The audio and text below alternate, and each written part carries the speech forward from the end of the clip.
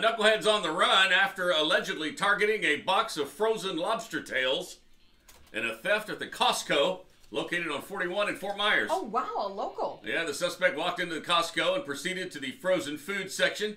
Then he picked out a box of delicious frozen lobster tails. Yum.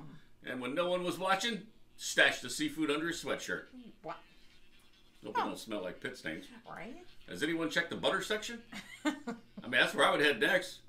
Because you could have some melted butter. Right? For your lobster tails. Right? I would just... Somebody go check the dairy section. Check the butter. They do have big tubs of butter, too. Knucklehead in Colorado stands accused of stealing over $30,000 worth of underwear from various apartment complexes' laundry rooms. What? The thief was caught with his pants down, but don't worry, he's well covered. This guy was almost ready to open his own Victoria's Secret. $30,000 worth of underwear. That's enough to buy a car with. What? Yes, I'd like to buy this Toyota Camry. Do you guys take boxers or briefs? That's a lot of undies. And a knucklehead in Texas has been arrested for biting his girlfriend's nose after finding out that she had been working at a gentleman's club. Investigators say David Moran Jr., 34 years old, broke into the woman's apartment through a window at about 1 a.m. after she was ignoring several of his phone calls from him during the day. Well, yeah, she's busy. She's working on the pole.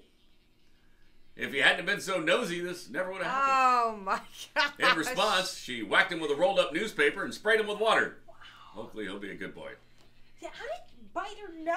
Oh, my gosh. Those are your knuckleheads. Find those stories wherever you follow us on social media. Just search Mel and Scott in the morning.